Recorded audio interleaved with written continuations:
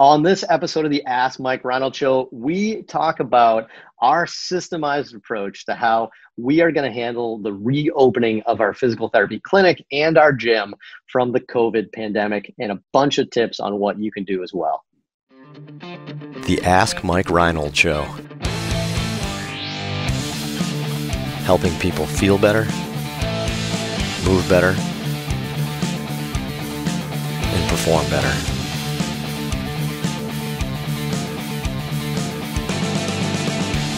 Before we get to the podcast, I wanted to make sure you knew about my free online course on the introduction to performance therapy and training.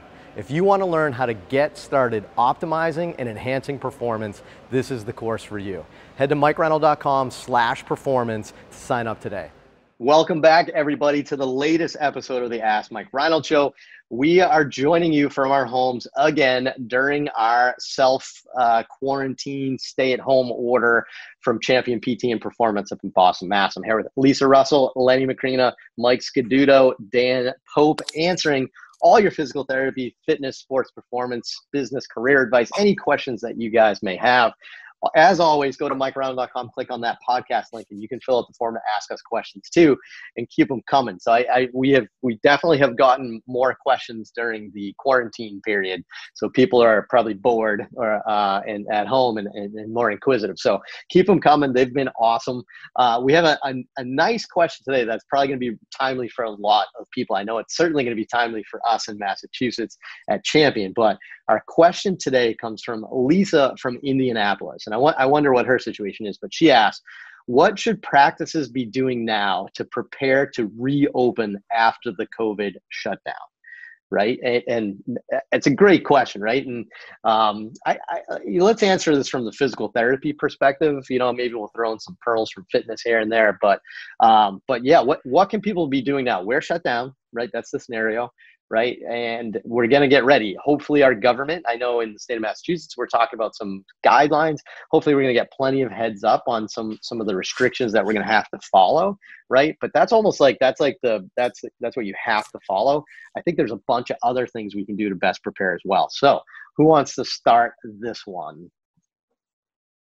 I guess I will, because you and I are talking multiple times a day trying to figure this out. I mean, we are scouring the web. We are trying to read what states around us are implementing.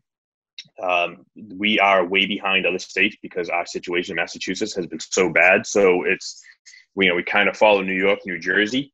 But, New Hampshire and Rhode Island and Connecticut are opening. And so we're trying to see what their government is doing and then seeing how it can affect us. So with that, I would say look around states in your area, states that have similar caseloads of viruses, and try to figure out how it can apply to you. With that, it looks like masks, some kind of face covering is going to be critical, right? So you're going to have your staff is going to have to wear them. You're going to have new practices in place in your facility where people coming in are going to have to wear something. You're going to have hand sanitizer, clean hands all the time, a ton of soap, right? You're going to have to maybe consider taking temperatures, right? I think airlines are doing that right now. So we have purchased some infrared thermometers that are arriving soon. So we're going to try to monitor people, try to monitor their symptoms. You may have to update your paperwork, right? So now people may become, there you go, some kind of perfect. You are a human. You are the average human temperature. Although I thought they increased the temperature of the human is now a little higher now, but I don't know. So we're using CDC guidelines, and what airlines are using too. I think it's 100.4 is considered a critical number, but you do your own research. Where was I talking about? Oh, we're talking about infrared thermometer. So you have to monitor that, monitor symptoms. You're going to have to monitor your staff and how they feel, and what, you have enough supplies for them. What happens if somebody gets sick? What are the implications if a client gets sick, if a staff member gets sick? You're going to have to be cleaning. Do you shut down? You're going to be planning for that. So there's so many different things that you're going to have to really consider, and that's just the tip of the iceberg. I lost my train of thought. I hope you're taking notes, Len, because we're gonna have to do all those things ourselves, right? So I know that was like a big brainstorm session, which is probably pretty helpful. But yeah, I mean, Lenny brought up a lot of points that are gonna I think a lot of them are going to be regulation based, right? Like, so I think one of the first things you need to decide right now, if you're trying to open up a place, is your level of comfort with the minimum regulations. So say, for example, like you're in a state that says masks are optional, right? I think you need to then consider yourself that what do you think is comfortable? I think it's completely okay for you to require a mask if you want to, right? So at Champion, I'll just, where our physical therapy is open pretty restricted now, but we're open a little bit. And in the state of Massachusetts, it's recommended, or it was at the time a little bit, I think it's not now, but it was recommended you wear a mask, but you didn't have to, right? Which is super vague, right? So we just required it, right? Because we thought it was the right thing to do. So be prepared to be looking up your state regulations. And Lenny kind of said this right here, is look at your surrounding states. Because I know in New England, they've formed like a pact. Because if you're Mass and Rhode Island and New Hampshire, right, and you're those states and you're all different recommendations, we all live within a half hour of all those states, right? So people are going to be bouncing around. It's going to be super confusing. So look at your surrounding states to start getting some heads up on the regulations, and then decide if you're comfortable with that, or if you want to make your regulations even tighter. So I like that. What else? Anybody else have anything for this? I know this is kind of a business question, and Laney and I have been doing it. And heck, if you guys have comments as employees, right, like what you want to see employers and stuff doing and stuff, let us know too. But Dan, what do you got? I know we're in maybe a little bit different situation because we're out of network providers, but I think it would also be important for in-network as well, is that you probably want to make sure if you haven't been doing this already, checking in with your patients, checking in with maybe some of your referral sources, how the surgeon's doing, what's going on in terms of you guys seeing more patients eventually, just to make sure that when you open the doors, you actually have hopefully some business, you're not just prepared, against COVID, you're also able to make some income, I guess, which is the ultimate goal. Yeah. That's great, Dan. And you should be using this opportunity to stay in touch with people to see how you can help. We're a service-based industry. You got to kind of keep that in mind here. And remember this, there's going to be two things that your referral sources and your patients are going to want to see, right? One is, are you open or not? That's it, right? That one's pretty easy. But this is healthcare. They have issues. They need to come in. Are you open or not? That's easy. But what they really want, they want to see that you have a plan in place, that they are going to be safe in your facility. And that you're going to have to figure out a way to articulate that to both your referral sources and your potential patients, both new and returning, right? So that's one of the big things you're preparing for now, is how can I get this message across that you can be comfortable at our facility when we're allowed to open again? I think that's huge. So Mike, did you have some tips in there? Yeah, I was just going to go along those same lines. I think there is going to be some level of anxiety from the patient's perspective going back into a healthcare setting, whether it's an outpatient physical therapy clinic or just a regular doctor's office. So I think you have to have policies in place that are clear and be able to articulate that to the patient to put them at ease, and then follow through with those policies when you're there. And sometimes it can be a little bit difficult, and you have to be strict with the policies. And I think that's in everyone's best interest, and it's in the company's best interest in the long run. So having policies, communicating them to the patient effectively,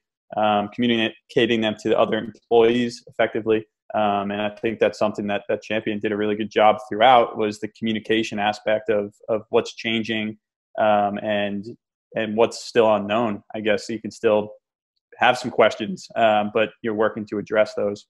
Yeah, and remember, we're a service-based industry. You're gonna have a little empathy here with these people here, and everybody's in a different situation. If you're one of those people that think this is all like fake and like nobody's gonna really get sick and stuff like that, you better not be articulating that to anybody, right? Because your clients probably think the opposite, right? So you got to be really careful. So, and like Mike said, this is the time to be harsh, right? Two scenarios again. We haven't talked about this yet. We'll assume this is us talking about it right now, Mike. But so we have one scenario. One of Mike's patients, like we get the mass situation. Just I'm in the room. I'm working on one person. They're super conscious of this and already a little skittish being there. And a patient just walks in and walks like right by us, like 2 feet by us, and just walks in, no mask or anything like that. And I'm like, hey, you got a mask? And he's like, oh, yeah. No, I got it right here. I'm like, okay, well, are you going to use it? Right. And so we kind of chewed him out a little bit. Yeah, and I think that's appropriate to do. I think it's definitely remind people of the policies. I will say that potentially people don't read signs that are on the door. So even if you text them beforehand, it may be a good idea to remind them as soon as they get there.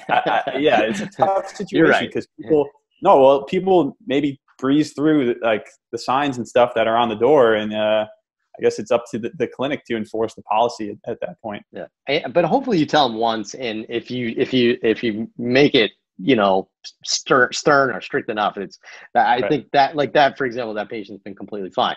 Now, on the other hand, a similar situation with a PT student that will be nameless. We only have one right now, right? But he did the same thing. He walked right in. He didn't have his mask on. It was like in his backpack. So I was just like, "Hey, you gonna put your mask on?" He's like, "Oh yeah." I'm like, especially as a PT, it's not your first day. Like, no excuse. You got to be careful. Yeah. So we're even being that. So yeah, this is the first time we've talked about that.